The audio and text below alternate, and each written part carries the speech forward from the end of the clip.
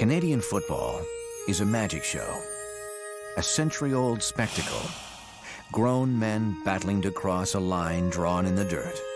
It is a game filled with heroes, great players and great teams, bringing championship pride to their faithful fans. The field is a battleground where skill and determination are the tools of the trade. It is a game that has grabbed the nation by the heart. An annual struggle becomes an epic battle as teams fight for the ultimate glory, the chance to hold the Grey Cup and become forever known as a champion.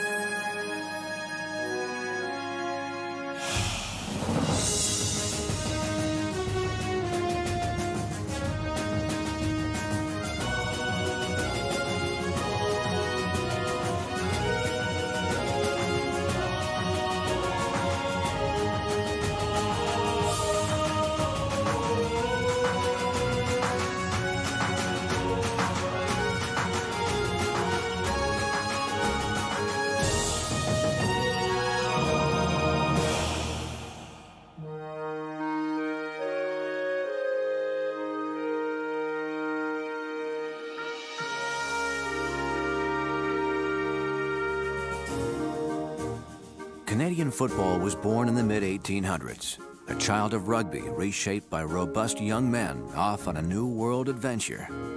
The version they devised, rougher, tougher, bloodier, found a home on university athletic fields where the student body became the game's first fans. But this wonderful new game was strictly a Canadian phenomenon until a fateful weekend in 1874 when the men of McGill University accepted an invitation to play 2 matches at Harvard and found the Americans playing a different game entirely, an offshoot of soccer containing little of the rough and tumble chaos now so dear to the Canadians' hearts. They played 1 game under the Canadian rules, under McGill's rules, 1 game under the Harvard rules. In the end, Harvard enjoyed the type of football that McGill brought so much that they wrote away to rugby school in England and they got the official rugby rules. The game of the North was now a cross-border phenomenon. Soon, it spilled over the campuses and into the cities, then west with the settlers. No longer merely the sport of the educated elite, it became the game of the working masses. Teams sprang out of meetings held in rooms over grocery stores, in mechanics halls and rowing clubs. Bankers bashed ironworkers. Lawyers took their lumps from lumberjacks. Leagues were born, collapsed, and rose again. A new country had a new game and new heroes.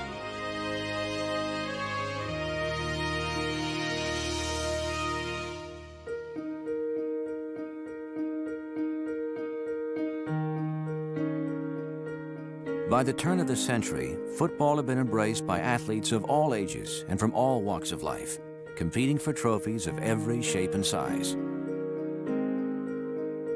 In 1909, word of this new game caught the attention of Albert Henry George Grey, the 4th Earl Grey and the Governor-General of Canada. Well-known patrons of Canadian arts, the Earl and his wife decided that the new game should have a true national championship. At a cost of $48, Lord Grey provided a simple silver trophy that would one day be the stuff of dreams, the Grey Cup. The cup was donated by the Governor-General, Lord Earl Grey, who probably never saw a game played. He put up the trophy for the Amateur Football Championship of Canada, and people who were playing football in all parts of Canada saw it as emblematic of the national championship. The first Grey Cup game was held on a chilly December Saturday in 1909. 3,800 fans made the trek to Rosedale Field to watch the University of Toronto defeat the Parkdale Canoe Club in what was rather grandly called the Canadian Championship. But Lord Grey's trophy wasn't there. Someone had forgotten to have it engraved. The games then were simple gatherings, young and not so young athletes out for a rough and tumble afternoon. But soon, Earl Grey's Cup was more than just another trophy. As the decades passed and the number of challengers grew, it would become the new game's Holy Grail. In the 1940s, not even a world in conflict could halt the yearly quest. When Canada went to war, enlisted men formed teams and battled for the Cup under military banners. Through rain, fog, mud, or the chill of Canadian winter, the Cup chase never faltered. Now, the pursuers wanted more than the championship. They wanted that magical, matchless moment when they could grasp Earl Grey's Cup and triumphantly hold it high. When you win the Grey Cup, you know, you're on such a high because you've accomplished what 9 teams start out to do and only 1 does. What it meant to the city of Winnipeg and the fans, that's when it starts sinking in of just how important the Grey Cup is and what it means to the people of Canada. It really didn't hit you till a few days later, and you know, when you get back in Edmonton and you're going to the parade and say, hey, this is kind of a big deal. The city of Vancouver, on our return, just opened their arms to us. A marvelous thing and very special. There was love here for the BC Lions. 20 below weather, the streets were lined all the way from the airport entrance to City Hall, where they took us back to on buses, and the town just went nuts. Every team sets out and you want to win the championship. Win the championship. That is a successful season. Anything else isn't successful. It didn't really hit me after the game. It hit me the next year, seeing that this trophy is going to be forever. Your name's going to be a part of it, and you're going to be associated with the Grey Cup winning team.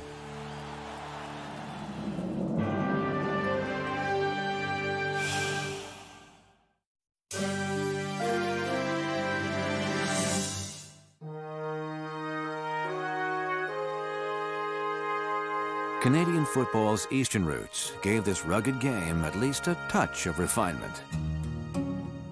Out west, settlers toughened by hardship and prairie winters reveled in their own bone-crushing version, fought with a ferocity and abandon that turned a simple game into a no-quarter battle. They just threw money into the pot, and the first one that drew blood got the money. There were a lot of broken bones and broken noses and front teeth missing and that kind of thing. In the first game, Regina played against Saskatoon. Up in Saskatoon, the police chief was so upset with the fact that the Regina team was winning, and he thought they were playing too rough against the Saskatoon boys, that he came on the field and had the Regina team arrested. In spite of the potential for injury or arrest, football thrived on the Canadian prairie. The Hamilton Tigers became the first team to journey west, playing exhibition games in Winnipeg, Moose Jaw, Regina, and Calgary. While Eastern teams were happy to share the game with the West, sharing their championship trophy was another matter.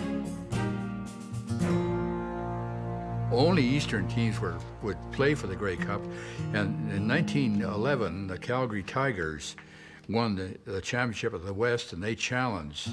They wanted to play in the Grey Cup, and the CRU wouldn't let them. They would turn them down. They said, you didn't play in the East, you can't play challenge for the Grey Cup.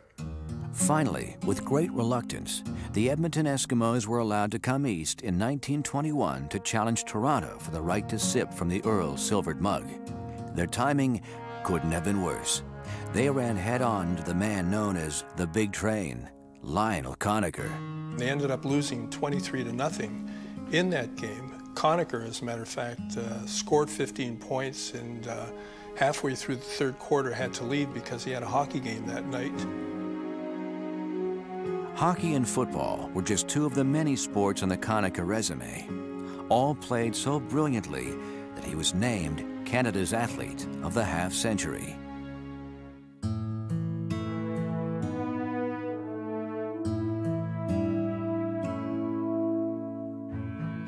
Since 1921, Western teams had marched east for the Grey Cup game, only to fall to the Eastern football powerhouses.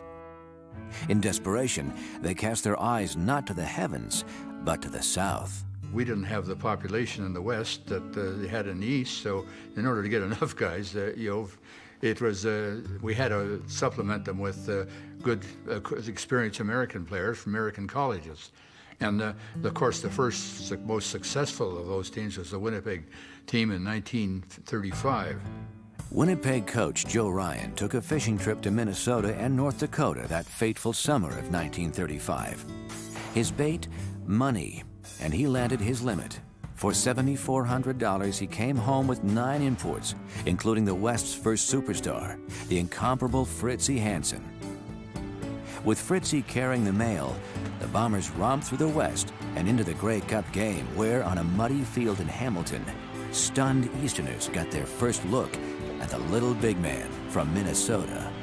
Fritzie Hansen was an import for Winnipeg, and he was one of these scatbacks that could dangle, and he caught a couple of kicks and ran right through the whole team because nobody had any traction. He had the whole field to himself, and he made the game look easy for Winnipeg, and he made a great name for himself. In Fritzie and Friends, the Canadian Rugby Union did not see players of great skill. They saw a threat to the very game itself, with teams buying championships and Americans shoving local boys off the roster. Their solution changed the rules. The CRU decided that they didn't want these American imports coming in specifically to win a competition. So they passed what was called a one-year residency rule. And they said that any American playing in the Grey Cup game had to be in the country for at least 1 year prior to the game. American imports were now a fact of Canadian football life. Although their numbers increased with the years, they did not destroy the game as the CRU had so darkly predicted. They enhanced it. The Northern League thrived, an alliance that continues to bring great American players to a game that remains distinctly Canadian. There's something about the Canadian Football League in Canada. It's got a tremendous history about it when you go back and look at some of the great people that have come up here and lived in this country, and they got the opportunity to play. I mean, this is what the game's all about. It was an opportunity that I was being given that I didn't see happening in my own country, and I really weighed the pros and cons of going to Canada or staying in the United States, and I chose to go to Canada because they were giving me a realistic opportunity to play the game that I love. I wanted to come play. In the NFL, they would have just used me for, okay, for this and for that. And in Edmonton, I knew I had a chance to do what I wanted to do and play the game. It put the fun back in football for me. It enabled me to go back out, just be an athlete, play football, and enjoy it. And I'll be forever grateful for that.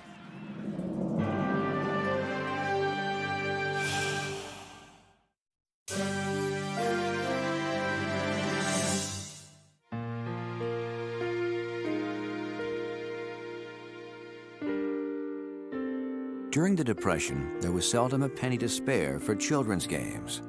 But kids who longed to play football could always find a way. Nobody had a football, so we'd take somebody's cap, you know the old caps that the kids used to wear, you'll see them in pictures, and stuff it with padding, and so we have no kicking game, so it's a running game only. And that's how we got started. All our footballs were homemade. We couldn't afford a football.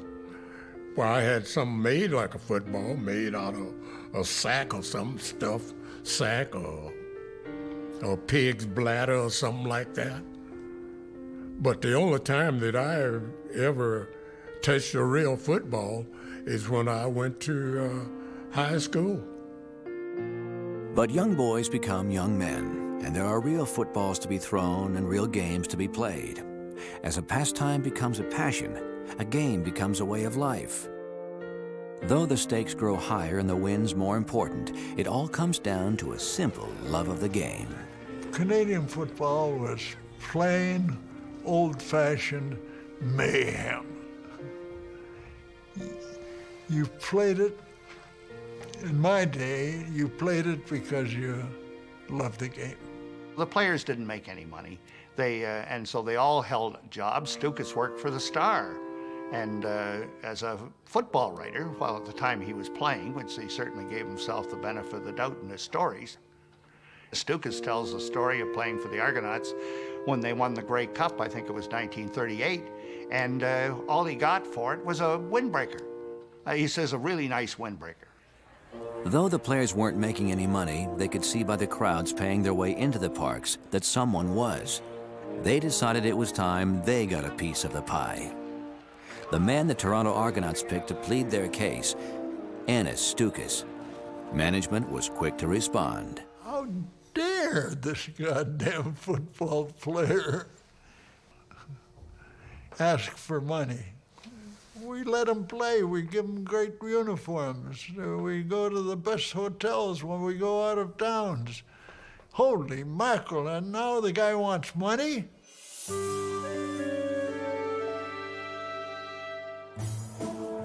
Playing football in Canada was an uncertain profession at best, but the harsh Canadian winter was a virtual guarantee. I used to die in the cold because you have the lighter uniforms on, so every time you hit the ground, you took a chunk out of your hide. You literally did take a chunk out of your body.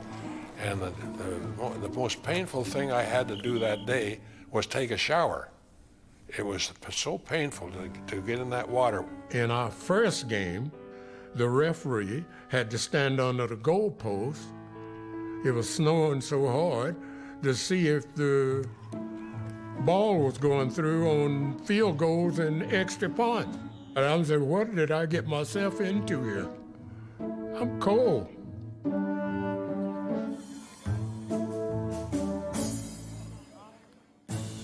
Football was a daylight game. If dusk fell before the final gun, finishing the contest required a little help from the crowd. Fans were urged to park their cars along the sidelines because if the game got going too long, then what would happen was that they'd turn the lights on from their cars and play it out that particular way.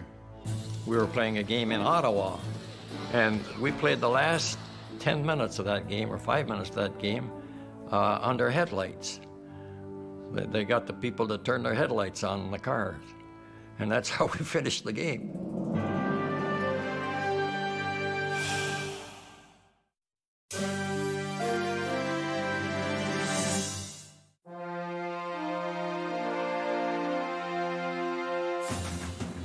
By the 1930s, football had been in Canada for better than a half-century, and still the game looked a lot like rugby. The forward pass had found its way into the rule book, but not everyone cared or dared to use it. The kicking was the essence of the game. What the guys did is that they punted the ball and then ran down underneath it. As the forward pass came in around 1930, there were different rules. For example, if a pass was incomplete, it was a fumble, and so it was used very judiciously. The man who changed all that was Warren Stevens. In 1931, he threw the Grey Cup's first touchdown pass in Montreal's 22-0 win over Regina. But change requires time. While the forward pass could be a quick and devastating weapon when successful, throwing the ball was still no simple matter. To be honest with you, we didn't throw that many passes as they do today. The darn balls, they were almost like a soccer ball.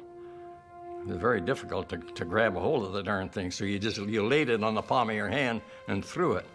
In other words, you didn't grip it. Well, the ball we used was relatively primitive because it wasn't dimpled to enable the quarterback to grasp it easier. And when I look at it, I can't believe the size and the shape compared to how it is today. Pass, run, or kick, the name of the game was hitting, and the padding offered little protection. The equipment I used, people would laugh at. What you got when you went up with the big team was secondhand furniture. At training camp, the new guys coming in took old-timers' equipment from a year, 2 years past. And if the shoes were a size too big, tough luck, wear them.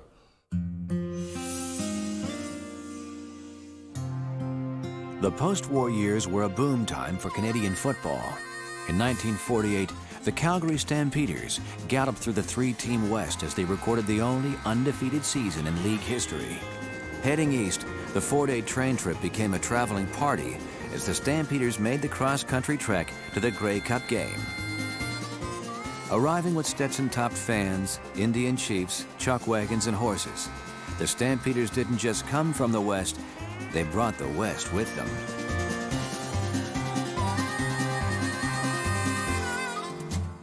The 1948 Grey Cup game was pivotal in turning a celebration into a national festival. The Calgary Stampeders brought their chuck wagons, loaded them on the train. They had flapjack breakfasts. They had horses parading through hotel lobbies. It gave it another dimension.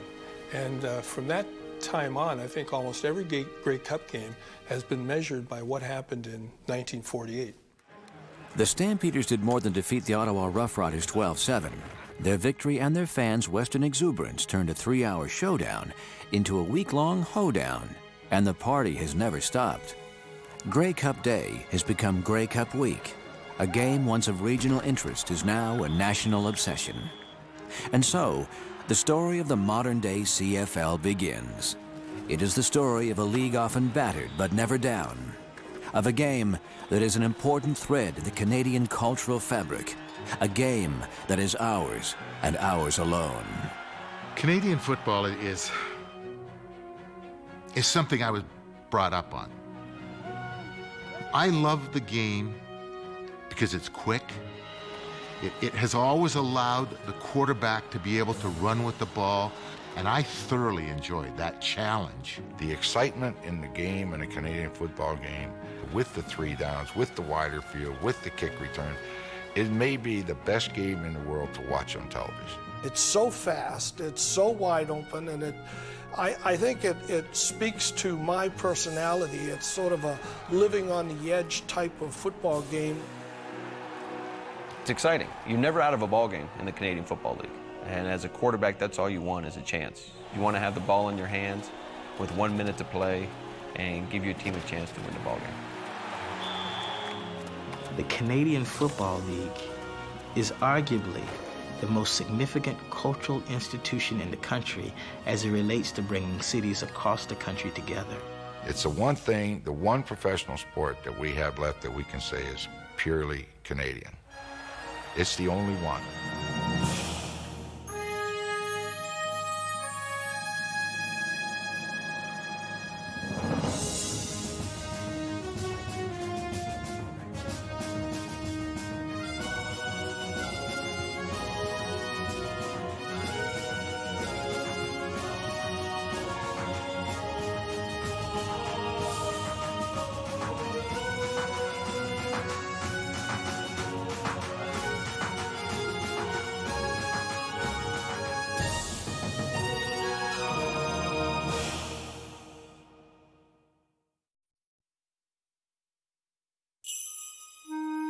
Canadian football is a magic show, a century-old spectacle, grown men battling to cross a line drawn in the dirt. It is a game filled with heroes, great players and great teams, bringing championship pride to their faithful fans. The field is a battleground where skill and determination are the tools of the trade. It is a game that has grabbed the nation by the heart. An annual struggle becomes an epic battle as teams fight for the ultimate glory, the chance to hold the Grey Cup and become forever known as a champion.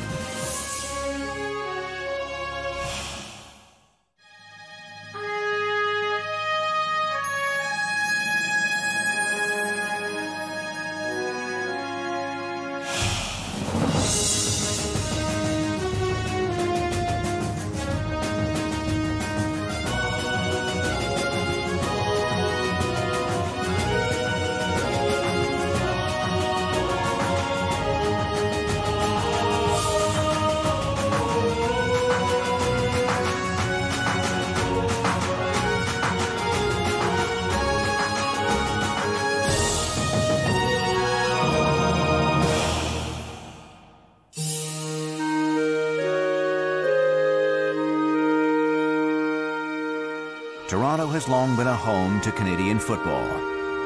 In 1873, the Argonaut Rowing Club decided that the new game was a perfect way to keep their rowers in top condition. In 1909, the University of Toronto captured the first ever Grey Cup championship. The Argonauts earned their first Grey Cup in 1914, and their 1921 victory featured the game's first superstar, Lionel Big Train Conacher. The colorful Annis Stukas led the Argos to back-to-back championships in 1937 and 38. And Toronto continued to dominate the game through the 40s, led by a 1-2 punch known as the Gold Dust Twins. The Gold Dust Twins, of course, were the great Royal Copeland and Joe Kroll. In those days, they played a single wing, and Joe was the tailback. He took the ball from center, and he either ran with it or handed it off or threw it. And his receiver was Royal Copeland, who was a magnificent running back, and that was their big weapon, Joe throwing the ball to Royal Copeland. Royal Copeland, in my opinion, was one of the greatest running backs in Canadian football. He not only had speed, but he was a very deceptive runner. I can't honestly remember anybody really hitting him solidly. He was just a great all-around ball player. Beginning in 1945, the combination of Kroll and Copeland led the powerful Toronto offense as the Argos captured 3 consecutive Grey Cup championships. But no game in Argo history will ever top the 1950 final against Winnipeg, the infamous Mud Bowl. The Mud Bowl game was one of the great disasters in the CFL. What happened, of course, is that we had a sudden snowstorm on the night before the game, and then it started to melt. And what we ended up with was slush, basically, and water, and it was the most deplorable conditions that you can ever think of. We had a quarterback by the name of Al Decterbrun. And what he would do would get thumbtacks. He'd file them down, and then he would tape them to his fingers, obviously with the points sticking out. It was wet and cold and muddy, and yet Decterbrun was handling the ball like it was a dry day. He was very effective. He was able to throw the football. Not for any distance, but he could throw short passes, and that was all the Argonauts needed to control the play. And the Argos were able to win it, mainly because they did it on their kicking. And of course, their punter that day was Joe Kroll. I was the only guy that had a clean uniform, because obviously all I did was go in and kick the ball, and I came off the field again. Unfortunately, on one of the plays, the snap was bad, and I had to pick the darn thing up and run with it. 25, down the 20, down to the 15-yard line for Joe Kroll around the left end. We made a first down, but even my own teammates had great delight in seeing me fall down in the mud. In 1952, Toronto was again the top team in the game. Running back Ulysses Curtis shattered Lionel Conacher's team rushing record. And in the Grey Cup, quarterback Nobby Wierkowski led the team to a 21-11 victory over the Edmonton Eskimos. For the remainder of the 50s, the Argos struggled. But as a new decade began, Toronto fans found hope. In '61, the Eastern Final, the Argonauts went into Hamilton to play the Tiger Cats. It was a 2-game total point series they had in those days. They'd won the game in Toronto by 18 points. They went into Hamilton. It seemed no way they could lose. Somehow we scored enough to tie the ball game late in the game. We went into 2 overtimes and beat them by 4 touchdowns. The team defensively and offensively just really clicked. While the Argos saw little success, fan favorite Dick Shatto remained one of the top players in the game. After 12 highlight-filled seasons, he retired with CFL records for both receptions and touchdowns.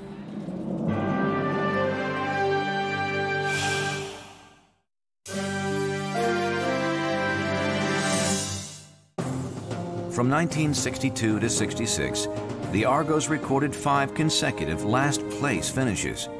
Looking for leadership, the team recruited Toronto Rifles coach Leo Cahill. My first year with the Argonauts was a scary year. We had some guys on that football team that were real characters and coach killers. I got rid of a couple of those guys in a hurry and started building from there, and I think they started getting the idea that there was going to be no nonsense on the football team. A 1967 trade with the BC Lions brought Coach Cahill a tough running back who could do it all, Bill Simons. Bill Simons was one of the finest guys that I ever coached, and to go along with that, he was just a great football player. He was a National Football League type back. He was big, he was strong, he could catch the ball, and he could run. He had some great years for us. When I came to Toronto in '67, I was playing, we had started building a team that was all character.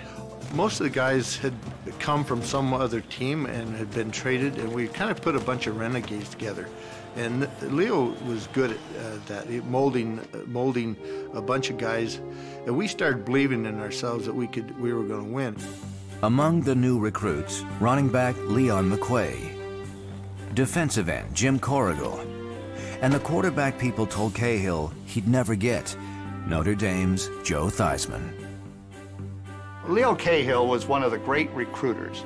He could talk people into almost anything. Joe Theismann was going to go with the Miami Dolphins. Leo brought him to Toronto, sat down and convinced Joe that he should play with the Argonauts. They had a big press conference in southern Florida, and Joe pretty well agreed that he was going to go with the Miami Dolphins. And when I heard this, it was on the wire and in the newspapers. I picked up the phone and I called him and I said, Joe, you really deserve to speak with us again, and maybe we can come to some conclusions. He came up and we signed a contract. In 1971, Joe Theismann and the Toronto Argonauts were in the Grey Cup. Late in the game, Toronto trailed the Calgary Stampeders by 3. With a chance to set up a tying field goal, Coach Cahill called a handoff to Leon McQuay. So Leon got the ball and swept to his left, and when he got about to look at the off-tackle play to his left, it opened up like a suitcase, and he planted his outside foot, and his feet went out from under him. That was a very wet field. When Leon slipped, his elbow hit the ground and bounced the ball out, and it was just one of those circumstances. Now, the rule as far as football is concerned is that the ground can't make you fumble, but under the circumstances, the referees called it the other way. The fumble ended Toronto's Grey Cup dream, but as the Stampeders celebrated, Leo Cahill felt certain that things were looking up. 71, I was Coach of the Year, and I said to myself, 72, we're going to win it all. And then we had 7 injuries of starters on that football team, didn't make the playoffs, and I was called in and fired. Leo Cahill is always going to have a controversy around him. He spoke his piece, he loved the media, he always had something to say, the press loved him, and I think he did bring a great amount of interest to the Toronto Argonauts. Over the next 10 years, the Argos would see 8 head coaches and 8 last-place finishes. A 1981 trade with Ottawa brought quarterback Conridge Holloway to Toronto. The team won only twice that season, but Holloway remained confident. Going to Toronto was one of the best things that ever happened to me. I got a chance to be thrown in the fire and either sink or swim. And I held my guns there and decided I was going to stick it out. And I felt that we could turn that team around. Conridge Holloway was one of the toughest players I ever coached or ever saw compete, because Conridge would rather get hit than throw an interception. He was just a tough, gutty guy that, he would lay it all on the line to win. In 1982, head coach Bob Obilovich installed a high-speed, pass-oriented offense known as the run and shoot. In a single season, the Toronto Argonauts climbed from worst to first. We had a high percentage of completions. We gave the defenses a lot of problems. And it caused the defenses to become more creative, too. They had to deal with this now more than ever before. There were some major adjustments with the defenses once we started showing what we could do with that offense. They always isolated Terry Greer, and I don't think anybody at that time, when he was playing at his best, could cover this receiver. And the run and shoot all came off of him because you had to adjust your defense to stop him. So if you had to put 2 men out on Terry Greer, you were playing 1 man short against that offense. Last play of the game, ball's in the air, game's on the line, there's only one guy that I want going up for that ball for me. That's Terry Greer. And he's going to catch it, and he's going to score.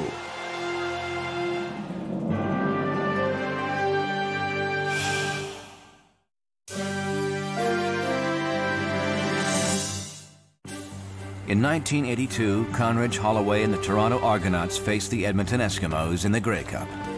Although the Argos would fall to the Eskimos, their fans felt the moment worthy of celebration.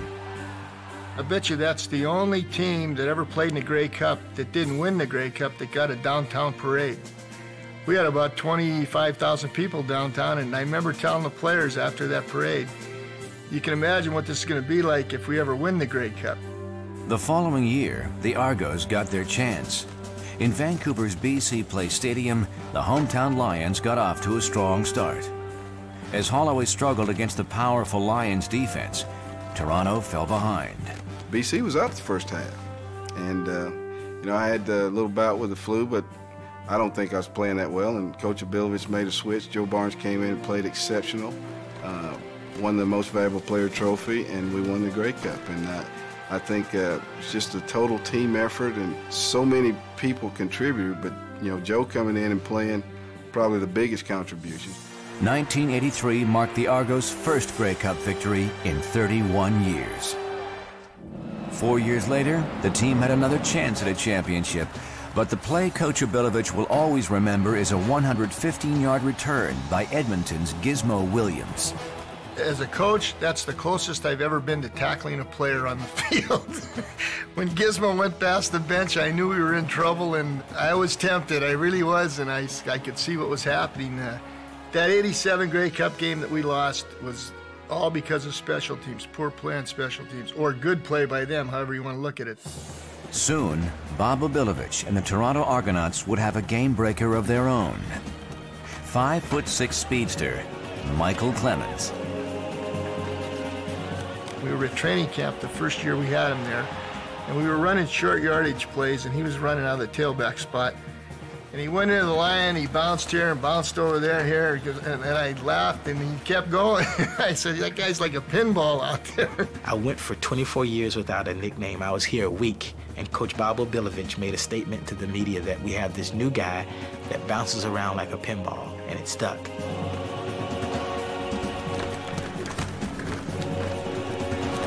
When Mike was playing, he was on the highlight film.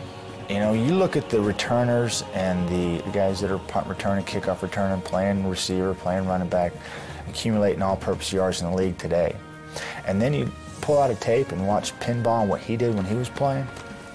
It's not even close.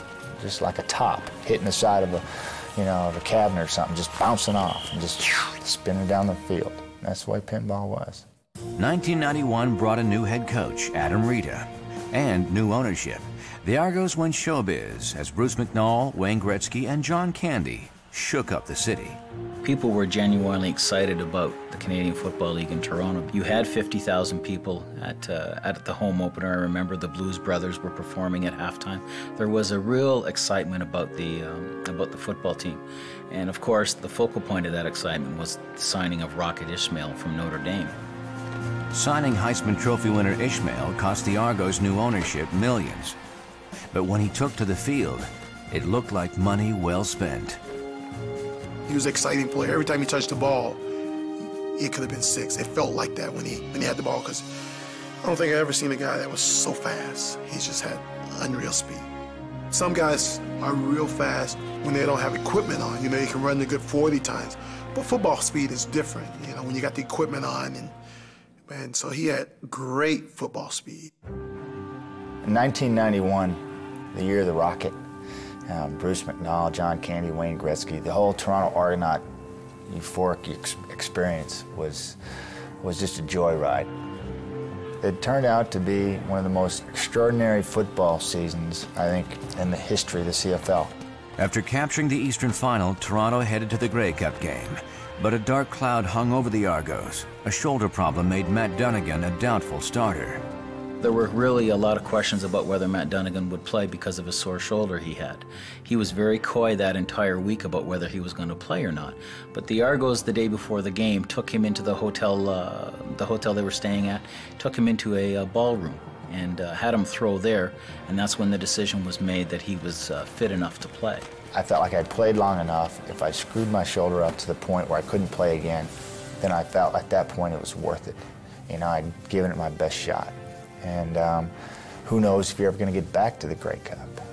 Facing the Calgary Stampeders, Dunnigan put on one of the grittiest performances in Grey Cup history as the Argos defeated Calgary 36-21. For Dunnigan, the victory made it all worthwhile. The pain after the game, yeah, it hurt. You know, it didn't matter at that point. It won the pinnacle. It won the Grey Cup.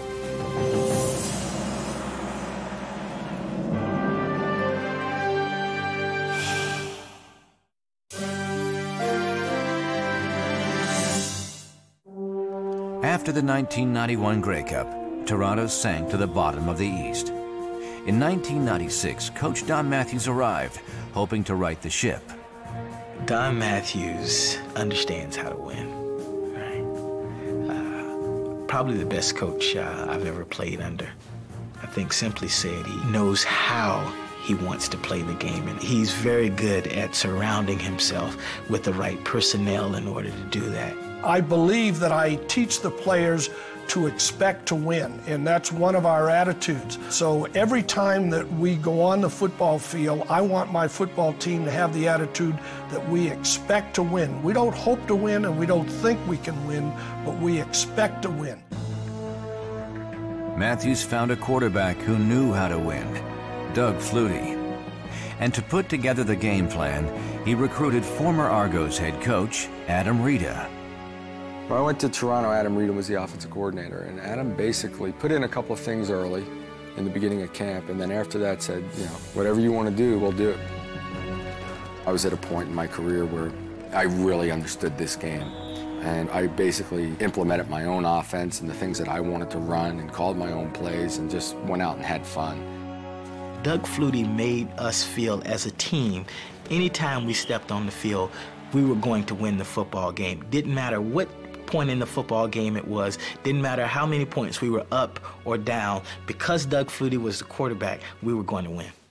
In 1996, on a snowbound field in Hamilton's Ivor-Wynne Stadium, the Edmonton Eskimos and the Toronto Argonauts prepared to battle for the championship of the CFL. The 96 Grey Cup was Canadian Football League at its best. It was snowing. They were plowing the sidelines. It was one of those classic Canadian winter days. It did not feel cold. I don't know what the temperature was that day, but the snow just kept piling up, and the snow was piling up in a hurry, and traction became a definite problem. I couldn't stand up. The footing was challenging, if you will, and in that kind of game, you expect that you're going to have a defensive battle. It was one of the great games as far as scoring. No matter what the conditions were, balls were going to the right individuals, guys were returning kicks, field goals were going through it. The elements had played no part in that game. It was just a great football game under some pretty tough conditions. Eddie Downtown Brown made the greatest single game catch I've ever seen. In the first quarter, he caught a bomb pass. It went through his hands, hit his knee, then hit his foot, came back up, he grabbed it in his hands, and ran into the end zone untouched for the touchdown. Offense was the name of the game as both teams managed to overcome the elements. In one of the most thrilling Grey Cup showdowns in CFL history, the Toronto Argonauts recorded a 43-37 victory over the Edmonton Eskimos. For as bad as the weather was, as far as the snow and the slipperiness went, that was one heck of a football game. But we couldn't stop them, and they had a heck of a time stopping us. When you look at it from a fan standpoint, it had to be a great game to watch, and it had a lot of excitement for everybody, and that's what the game should be about. The following year, Toronto was back in the Grey Cup. The Western champion Saskatchewan Roughriders were no match for Flutie and the Argonauts, and Toronto romped to a 47-23 victory, their first back-to-back championships in 50 years. I think we were the heavy favorite going into the game, and with the season that we had, a 15-3 regular season record, I think we had a little bit too much team for Saskatchewan that day, and I think the score indicated that. The only thing that is tougher than winning a Grey Cup is repeating. And so the 97 year, there was a level of appreciation of what it's like, not just to get to the top level, not just to be the best, but to stay there. We had 2 great seasons back-to-back, a lot of fun. We had loyal fans that were there week in and week out that had a blast with us, enjoyed the ride to winning back-to-back Grey Cups. We just had a lot of fun. In 2000, his 12th season with the team, fan favorite Pinball Clemens made the move from player to coach. 2 years later, he added president to his title. In the 130-year history of the Toronto Argonauts, one thing has remained true: the passion for the Canadian game. The Grey Cup, our title game, right, is still the biggest event that happens in Canada on a yearly basis. And the Canadian Football League is arguably the most significant cultural institution in the country as it relates to bringing cities across the country together. I think that says it all.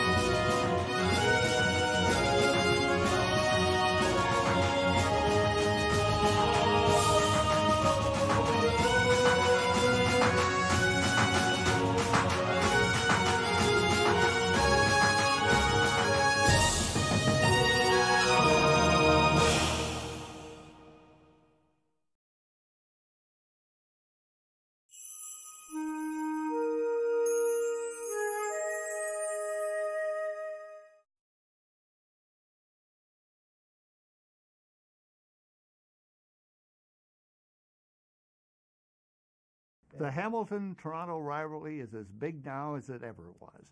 The biggest crowd they get every year in Hamilton is Labor Day when they play the Argonauts. And it doesn't matter whether the Argonauts have a good team or a bad team, they still sell out Ivor Wynne Stadium for that game.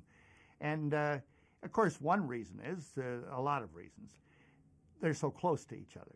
You know, the two cities are 50 miles apart. And secondly, people in Hamilton resent Toronto. Toronto being the big sophisticated city, you know, with the stockbrokers and the skyscrapers and everything, and Hamilton is a steel town, a working man's town. As an Argo, they tell you that in order to come into the country, you got to hate the Ticats, so otherwise we're not going to let you across this border. And it's unexplainable how it carries on. People don't talk about it. They don't say, "Hey, listen, you know, we don't like Hamilton," right? It is just natural, and nothing symbolizes it more. We love when Hamilton comes to Toronto, right? But nothing symbolizes it more than Labor Day down in Hamilton, and the fans being right on top of you, it seems. The fans that if you wore double blue, they're ready to drop and fight you right then and there, both sides.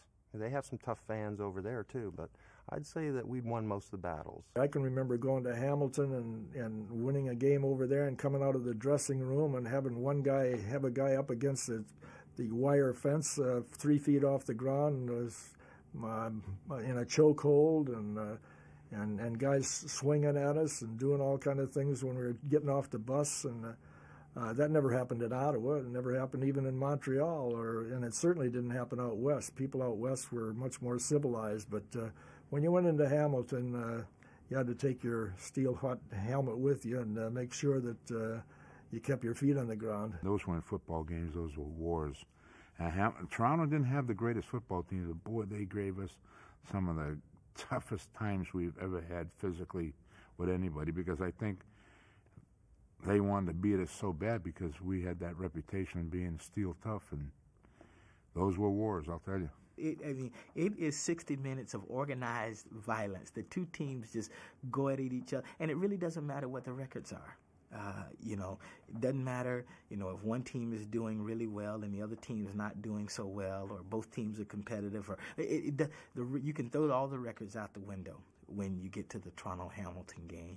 It is a game in which guys play with every ounce of who they are because they know what's on the line. Most of them were close, hard-fought games, and I remember, I especially remember the away games more than the home games. It's just the fact that we used to play in the old CNE Stadium in Toronto, and just having to get tickets for my family and friends in Toronto. They used to shove all the Hamilton people over into the one corner of the stadium, the far end of the stadium, where the wind, especially in October and November, would blow the hardest. And, you know, it was just a great atmosphere.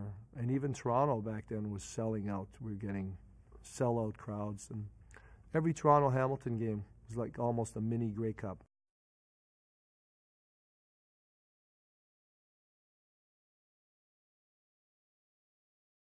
The Stukas brothers were absolutely two opposites, and that's why it was fun to play for both of them, have a triad.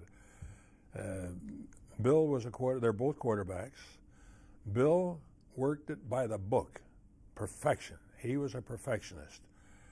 Annis, God only knows what he was going to do. When he called a play, you'd look and say, "Are you crazy? You know, never mind. Do what I tell you." And he scared the pants off me one day. It's third down, and we're on our 1 yard line. It's third down, and he's calling for a pass play to me. I says, "Are you nuts? It's third down. You're going to leave the ball here for the other team." He says, "It'll work." And I said, "Okay." So I took off down the field, and it was a long pass of maybe 40 or 50 yards, And all the time I can see that ball in the air, my hands are shaking. I said, "I better not drop this." And fortunately, it stuck to my hands, and we got out of the. But Annis was a gambler, and I mean in sports. And Lou Heyman, the coach, used to get mad at him for it. But Annis always had the answer. But it worked, Lou.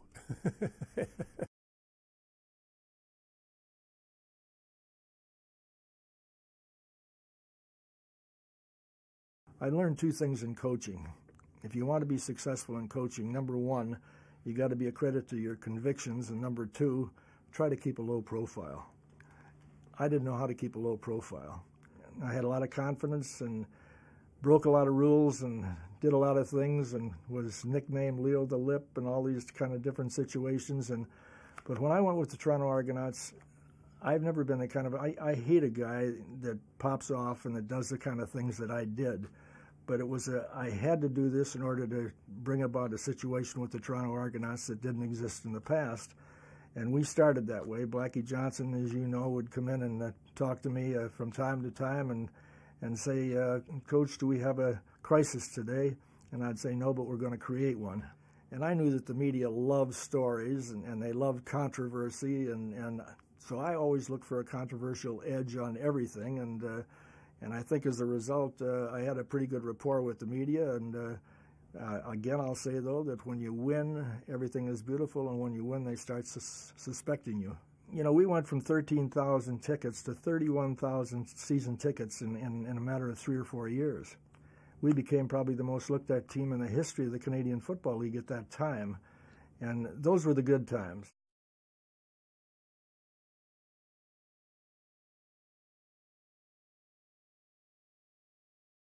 The black quarterback issue during my era was very big. I had an opportunity, as I said before, I was recruited by a lot of schools in the South. And one school in particular, Alabama, recruited me very hard, and I had a meeting with Coach Bear Bryant. And to this day, I respect him very much for what he did, because he didn't have to do that. Coach Bryant could have told me anything. He could have told me, "Son, if you come to Alabama, you can play quarterback, and we'll be glad to have you." And then when I got there, it changed his mind. And who are they going to believe, a 17-year-old kid from Huntsville, Alabama, or the legendary Bear Bryant? But he didn't do that. He took me aside and he said, "Condridge, we really want you to come here, but I don't think we're ready for a black quarterback at the University of Alabama. So if you come here, you will not be able to play quarterback." And he told me, so at least I knew what I was dealing with. At that particular time, unfortunately, that was kind of the stereotype that, black kids could not be leaders. They could not think, make decisions, do all those type of things, and we were good athletes, so sometimes we got penalized for being good athletes where they put us at the skill positions like defensive back and receiver in places where your skills became an asset to you. But as you look today, you need a great athlete to play the quarterback position, and I think that same thing was true back then. They just didn't know it. Going to Tennessee, one of Bear Bryant's former players, Bill Battle, who was my coach, said to me, "Condredge, if you're the best quarterback on the field, you can play quarterback at Tennessee." And that really made the decision for me because I wanted to play quarterback. And it was an issue, and it was something. I was the first black quarterback in the Southeastern Conference. And in 1971, so that would have been 1972, I thought that was a big deal. I never thought of myself as a pioneer or somebody, like Martin Luther King, that I was walking around paving the way. I just wanted to play football, and I had about 11 other guys on that other side of the ball that I needed to worry about. And it was a big media deal for a year, and after that, it kind of died down. But when I came to Canada, I found out where all the black quarterbacks were. Jimmy Jones, Chuck Ely, and I ended up, J.C. Watts. A lot of us were here. If you're that successful as a quarterback, you should be able to play the game, but he wasn't given that opportunity in the United States. So I had tremendous amount of respect for those guys that they didn't give up. They came up here and they made a career for themselves and long careers. And I always felt like if things didn't work out for me in the National Football League, then I knew I had somewhere else I could go where I'd be wanted. It was not an issue in Canada. You could either play or you couldn't.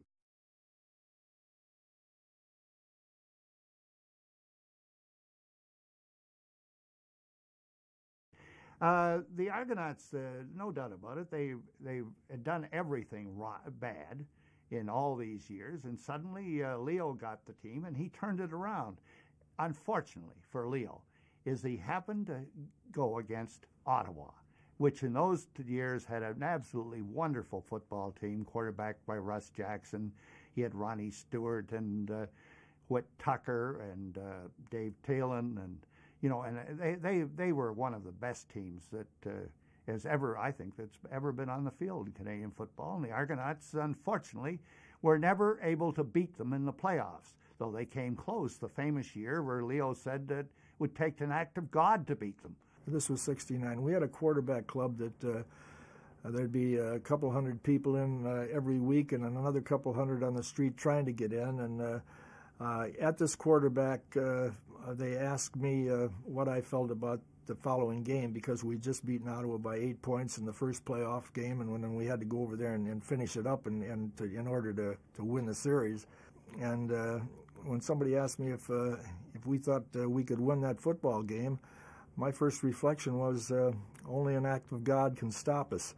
And I never knew the proportion that it would get to because Frank Clare, I think, bought every newspaper in Ottawa and put it on the dressing room, and that has haunted me all through my football career, that statement, only an act of God. But I was really just saying that if the weather was good, we'd be okay. I knew we were in trouble when looking out from the press box just before the game started. There was Russ Jackson walking on the water of the Rideau Canal. The field was just solid ice. We got trounced. Ottawa had, for some reason, come up with the idea of broomball shoes, and we were trying to wear anything we could. And I think I had a -2 yards. I should have had my uniform on backwards instead of forward. Would have looked like I was gaining yards instead of losing. But it was so slippery. It was just incredible. It was an act of God because there was ice on the field.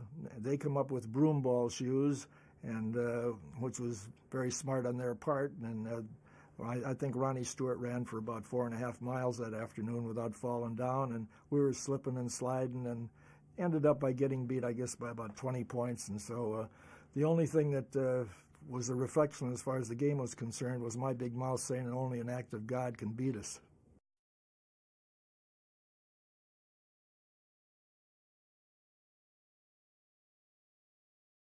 Now, if you wonder why sometimes I talk with a lisp or something wrong. It's like, this is the helmets we wore in our day. And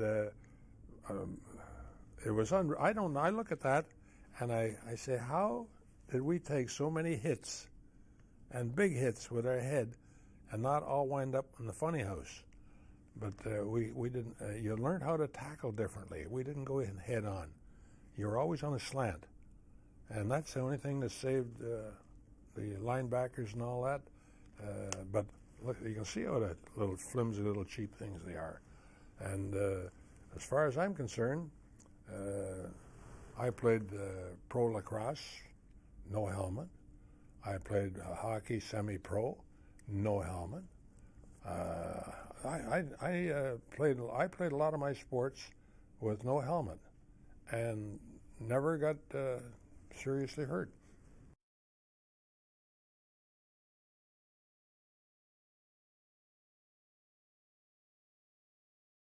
Don Matthews,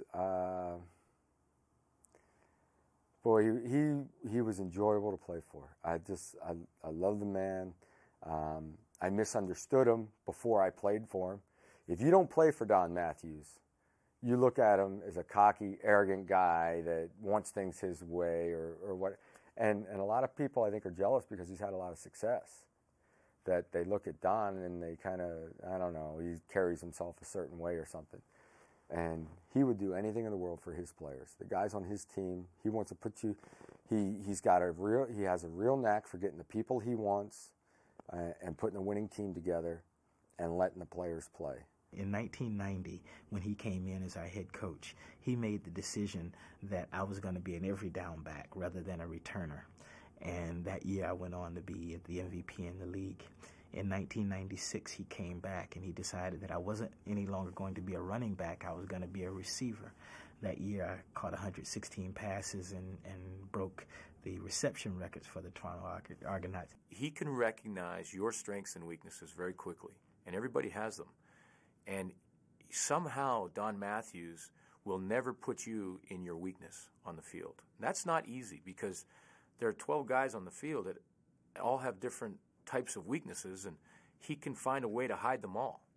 He found a way to get the absolute best out of me. He knew how to use me, understood how to use me, and I think that is one of his greatest attributes, is he understands how to make people successful. He also challenges them to get to that point.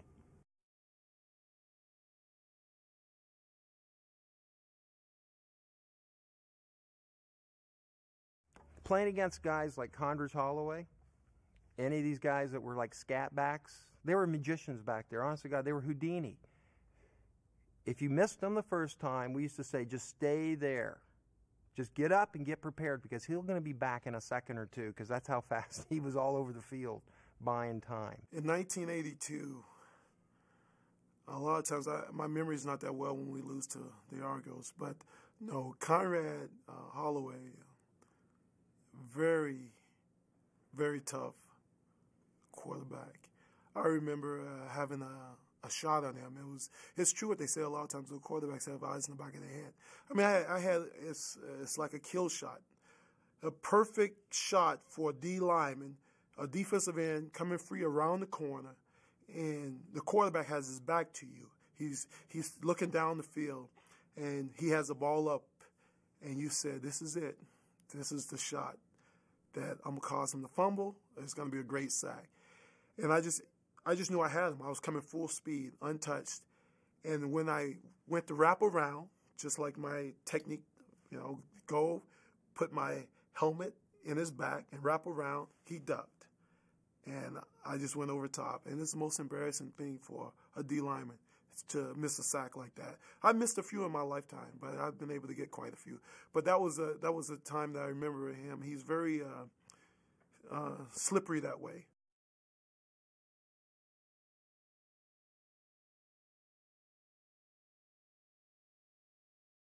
When people talk about the different eras that I've been involved with, the first one that comes to mind is the McNall, Gretzky, Candy era.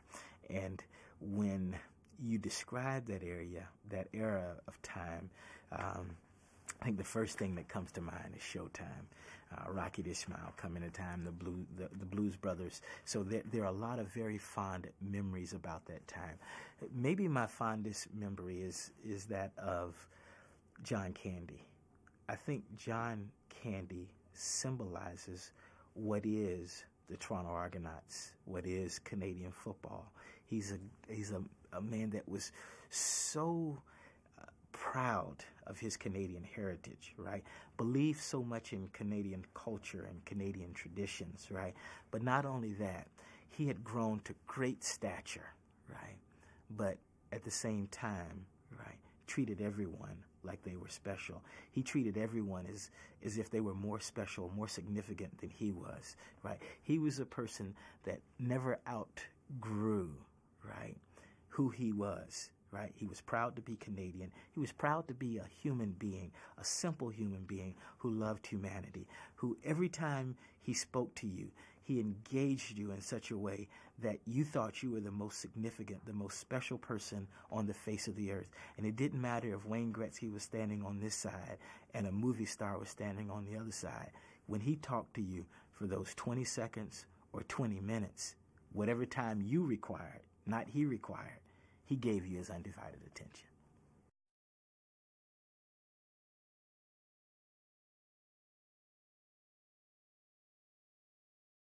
Another story that's interesting is, I believe, either 96 or 97, when the Toronto Argonauts won the Cup. Mike Vanderjagt took it to a bar in Oakville, in his hometown of Oakville. And he let the patrons of the bar get their picture taken with it, drink with it.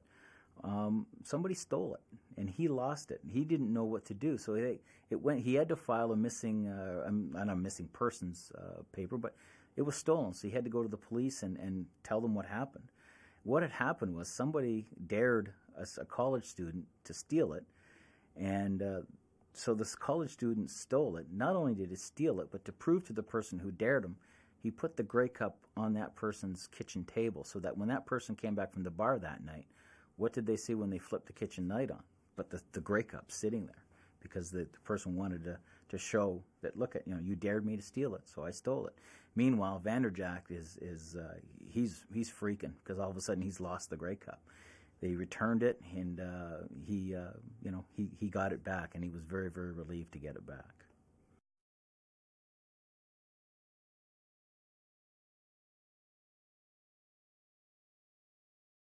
When the West came, it was like something else was born that you knew nothing about. And I remember one night, we were training for the Grey Cup at the time, and Winnipeg, we're training one of the colleges down around Guelph or something, and there was a guy came in out of the dark. We always trained at night, eh? And this guy came out of the crowd, and he said to Lou Heyman, Lou, there's a guy over there in the sidelines, and he's writing down all your plays. And Lou says, just a minute. And Lou leaves, and he comes back in a minute. He says, here's a book on all my plays. I've spent 6 months trying to teach my team what they are, he says, and they haven't got it. Maybe it'll confuse Winnipeg, too. Here, take the book. And that was it.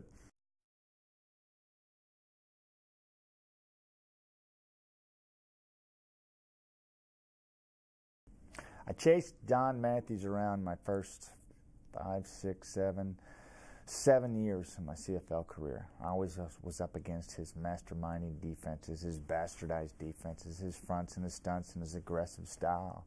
I've always, watched him with his quarterbacks, and finally I had a chance to tee it up with him in 1990. And Don sat me down in his office. I can remember this like it was yesterday, and he gave me the Don Matthews speech, as it's come to know. Matt, I am with my quarterbacks. I'm a player's coach, and I've got one quarterback, and you're him.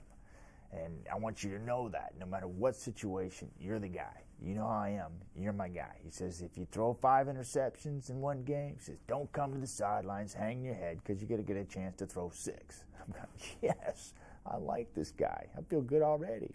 He's like, it's okay to make a mistake out there. I'm not going to yank you. I'm a one quarterback kind of guy. Well, first game of the season, we're playing Winnipeg. And, I'm going to set the table here. I could have thrown 12 that game if Winnipeg could catch. But I threw 7, and I came to the sidelines with a shit-eating grin on my face. And Don's looking at me, and I'm going, "Hey, Don, am I going to get a chance to throw 8? I got pulled finally after throwing 7. So I tested his theory. And but he's true to his word. He's a one-quarterback kind of guy.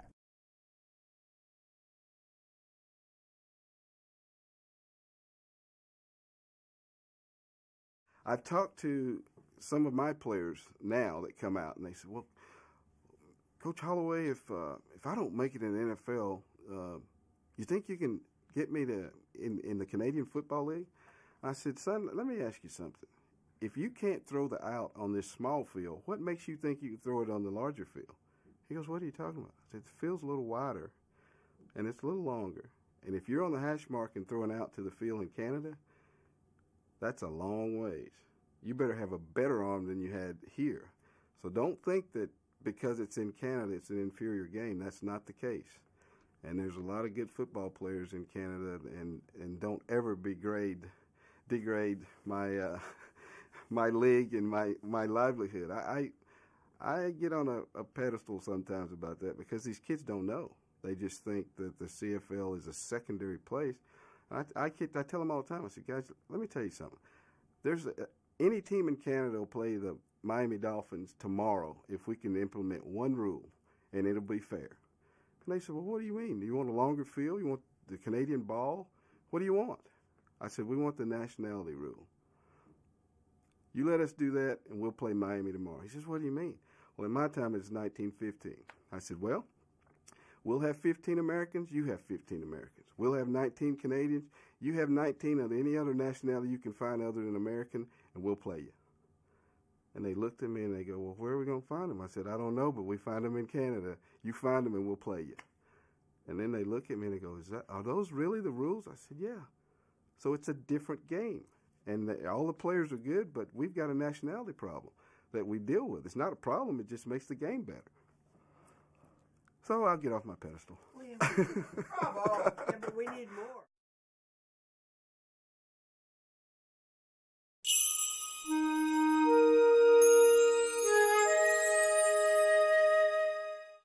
Since 1873, the Toronto Argonauts have challenged for supremacy in Canadian football and have experienced the euphoria of capturing the Grey Cup 14 times.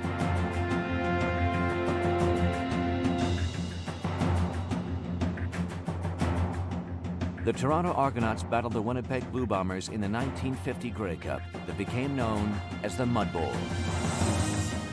Toronto quarterback Al Dictebrun called a perfect game despite the muddy conditions at Varsity Stadium. While Dictebrun managed to keep a grip on the ball, Winnipeg quarterback Jack Jacobs was not as fortunate. The conditions forced the Bombers to abandon their passing game. In addition to providing the Argonauts with booming punts, Joe Kroll also made one of the biggest plays of the game when he converted a mishandled snap into a 15-yard gain.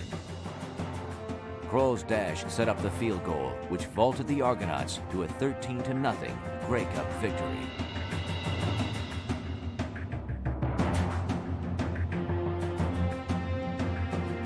In 1952, the Toronto Argonauts challenged the Edmonton Eskimos for the Grey Cup at Varsity Stadium. The Argonauts appeared to be headed for an easy victory, but the Eskimos made it difficult as Normie Kwong would score a touchdown in the third quarter. The star of the game was Toronto's Nobby Workowski. He ran for one touchdown and threw for another on the way to a 21-11 Grey Cup triumph that marked the end of a glorious era in Argonaut football.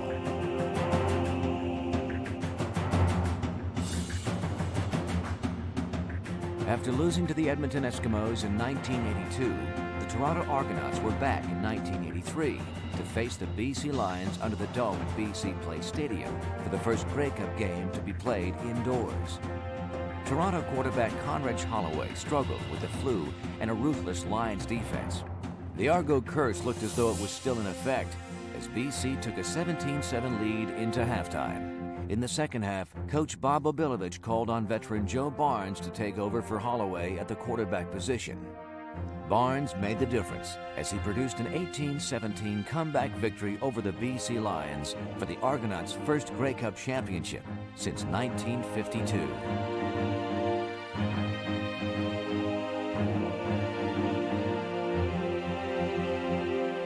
The 1991 Grey Cup game featured the Toronto Argonauts and Calgary Stampeders at Winnipeg Stadium. The high-profile ownership team of Wayne Gretzky, John Candy, and Bruce McNall assembled a Toronto football team that was a force in the CFL East. Matt Dunnigan, Pinball Clemens, and the lightning-quick Rocket Ismail led a cavalcade of stars all the way to the national championship game. On Grey Cup Sunday, the Rocket took off with dazzling punt returns. Quarterback Matt Dunnigan played through intense pain despite a badly injured shoulder. Dunnigan's heroic effort paid off as the Toronto Argonauts celebrated a 36-21 Grey Cup victory over the Calgary Stampeders.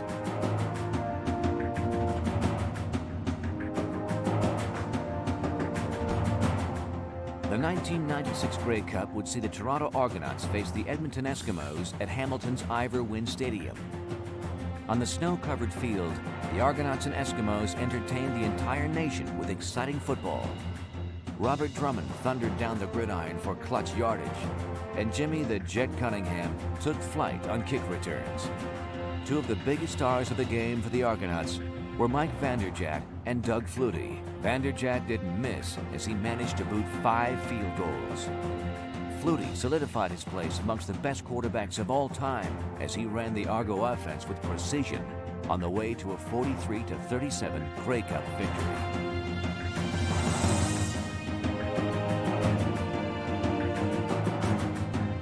The 1997 Grey Cup, the Toronto Argonauts met the Saskatchewan Roughriders before a sellout crowd at Edmonton's Commonwealth Stadium.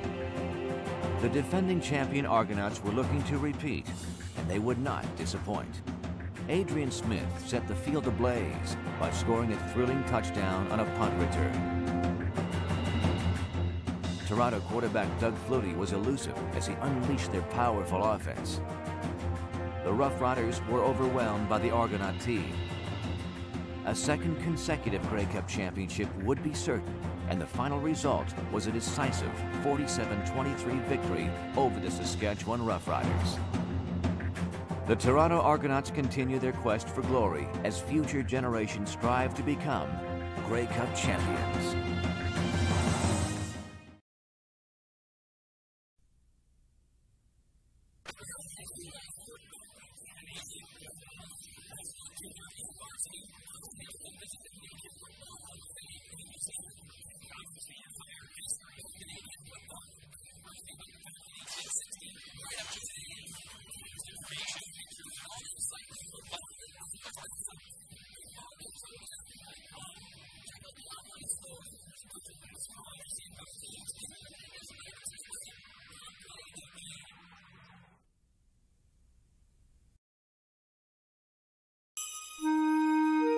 Canadian football is a magic show. It is a game that has grabbed our nation by the heart. This is the story of CFL Traditions, a 5-hour television special that showcases the history and heroes of Canadian football. Live the game's greatest moments through the eyes and hearts of its most celebrated legends. Now available on DVD and VHS, CFL Traditions is the ultimate collector's edition. Each of the 9 franchises is featured in their own special team edition release. 9 teams, 9 titles, available in stores everywhere.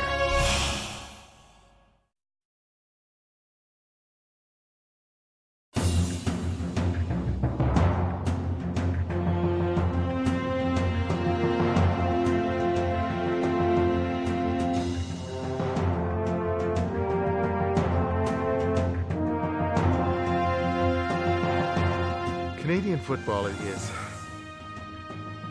something I was brought up on. I love the game because it's quick. It has always allowed the quarterback to be able to run with the ball, and I thoroughly enjoyed that challenge. In the Canadian League, there's no such thing as being a rookie. You're a contributor or you're not, or else you don't make it. The excitement in the game, in a Canadian football game, with the 3 downs, with the wider field, with the kick return, it may be the best game in the world to watch on television.